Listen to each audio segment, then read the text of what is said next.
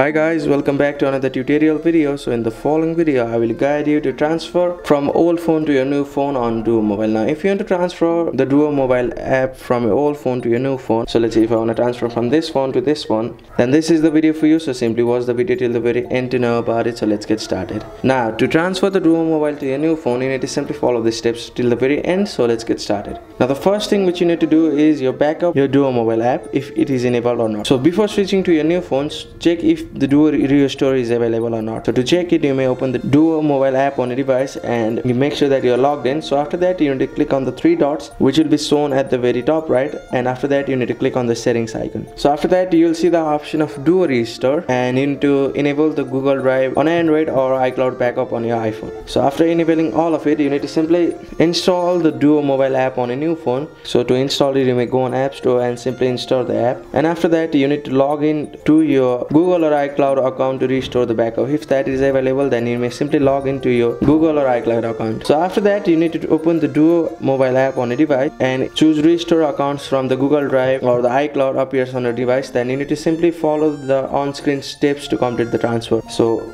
enable the Duo Restore on your old phone, and you need to simply choose the step of restore accounts while trying to log in on a new device to transfer from your old phone to your new phone on Duo Mobile. So that's it. Thank you for watching the video. Please don't forget to like the video and subscribe to our channel. Thank you.